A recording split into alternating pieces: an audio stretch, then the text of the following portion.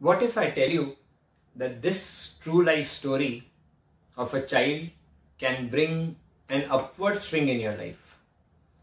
I think your perspective can definitely change from today. Because this boy was not an ordinary boy.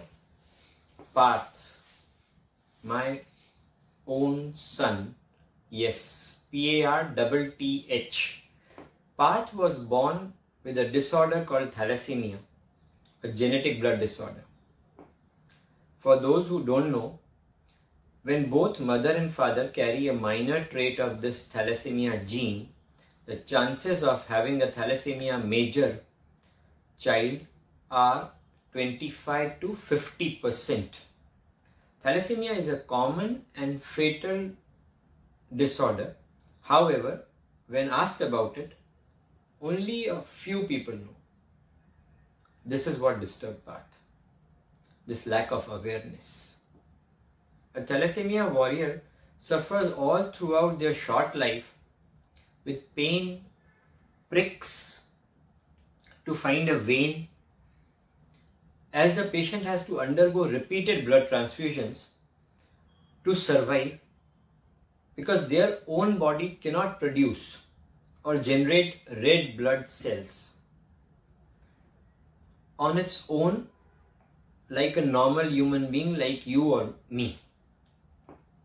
So for blood transfusions, they have to depend on donors and on the labs for its supply and testing. Believe me, I have seen this up close. That means a life dependent on others, plus daily chelation medicines to take out the excess iron overload created because of that infusion of constant red blood cells.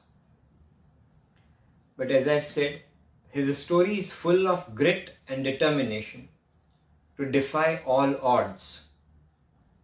As Partth believed in the dictum that live each day to the fullest and don't let anything or anyone stop you. Because he knew that thalassemics have half-life only. That is on an average 26 to 28 years. That means Adhi wali zindagi.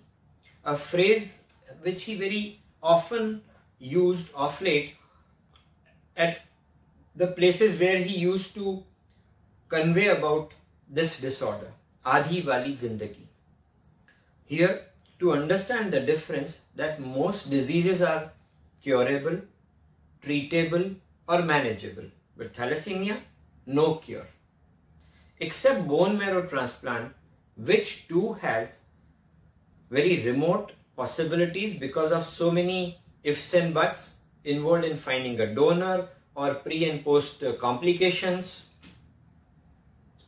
I am a living proof, a testimony to witness all that has happened.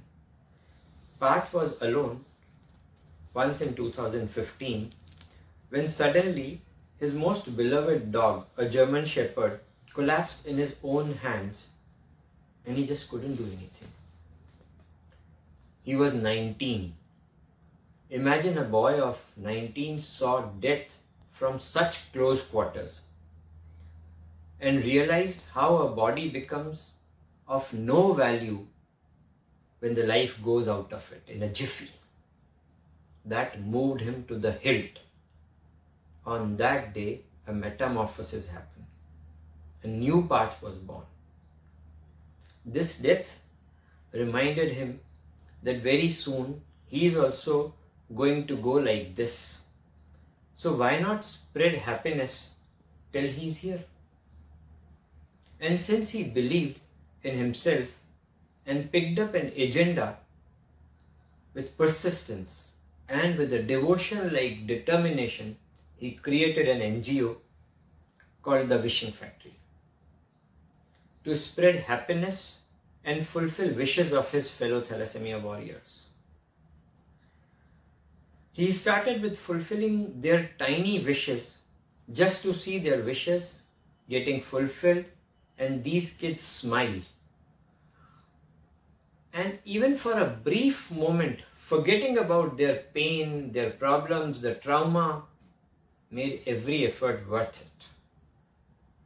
Gradually, he started getting them free medicines, with the help of generous donors, then finally getting state-of-the-art interactive daycare transfusion centers, blood transfusion centers, with funding from corporates, then coming to establishing pump libraries, a unique concept in various parts of the country to take out that excess iron overload from the body. He proved to be a true representative of his name, Partth, which originates from Partth, that in doing good to the society, neither your age matters, nor your physical capacity. What matters is your will to do, create a benchmark for superior things and then move forward.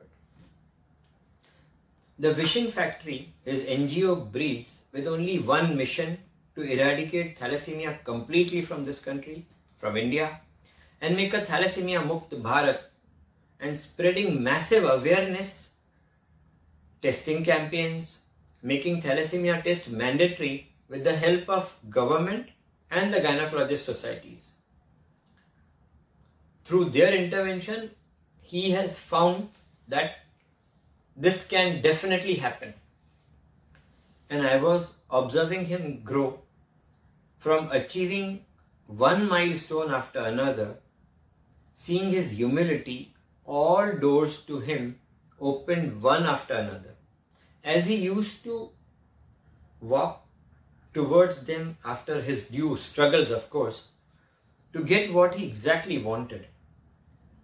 He was there in newspapers, media, public platforms, clubs, conferences, colleges, universities, TED Talks,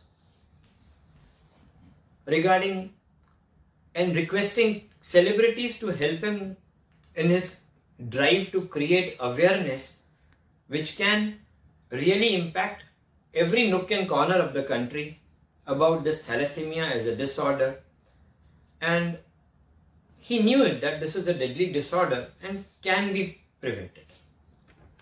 So by performing these things, and he was equally performing in his graduation college. First he was made class representative, then in final year with his CGPA he was made general secretary of his college committee. He was an apple of eye of the whole college. And he not only respected his professors, but he treated very well his office staff, lab staff, and tea vendors, or the places where he used to go and drink juice or his favorite drinks, with grace and love. Nothing could shift his eye from his goal in mind, that no child shall be born with thalassemia again, and those who are get a fair chance to enjoy a full support in their medicine, in their treatment, and equally become self-sufficient through his education and other development, that he used to boost them up by instilling a belief in them that we may have a bad patch of life or a rough part to pass, to cross, but we are not going to be here always. And he used to say that we will come out of this by pushing harder. He suggested that we should find joys in little things of life, to boost up, to push harder, to thrive. This was a proof of the commitment he had for whatever he did. He wanted to see smiles because smiles make us stronger. So what if thalassemic kids have protruding teeth, less height, suppressed nose, or abnormal skin color, a darker tone as compared to normal kids? Partth believed in higher thinking and in loving what you do and doing what you love. friends. He reinvented himself after that one incident. But you don't have to wait for some incident to happen just to prove yourself, as you are already blessed in so many ways. He kept reinventing himself. His persistence brought clarity in his thoughts, and with perseverance, in such a short span of 5 years, his ideas resonated across the world. Yes, the idea that since it's a preventable disorder, concerned agencies have to make it mandatory to get this thalassemia test before any family planning is now done, resonating in the circles of policymakers and those who matter, and actually have a key to unlock this problem or this challenge. And he always said we cannot avoid the ups and downs of or the obstacles that come our way, but we can change the way we look at them. And that is why I always say that I am proud to be father of Partth Thakur. In fact, waiting for that day impatiently when we can get that enactment done, which makes this thalassemia test mandatory, and with such massive awareness drives, and when someone can ask me, who is your idol? This reminds me actually that MS Dhoni was Parth's idol, and he was fond of him because of the composer, because of the way he used to pursue, get the things done, and then move forward in a most ordinary way. He did the same. And I can proudly say at that time that it is Partth Thakur. He is my idol, as he pushed me to the limits and taught me that in life take risks, as if you never fail or get stuck or face resistance, you are simply playing it too safe. And he opened my eyes to the fact that the leaders are those who do not conform, they reform. If you conform, you are nurturing mediocrity. If you reform, you are breeding change. And believe me, before going on these shoulders, he said, Papa, light on karo na. His last words, which resonate all the time in my ears. And very recently I figured out that as a son, before going, he guided me to switch on the light of awareness.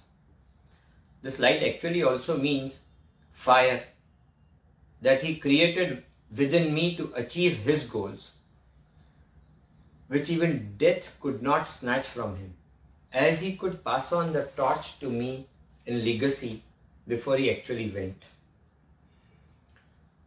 So come, join in the movement of making a Thalassemia Mukt Bharat by spreading awareness in your own family and friends, and become a star, a hero, not only in your own eyes but in the world at large also. When his body, which couldn't make blood like us, that still didn't stop him from setting goals, having a vision and achieving what he wanted. So what is stopping you?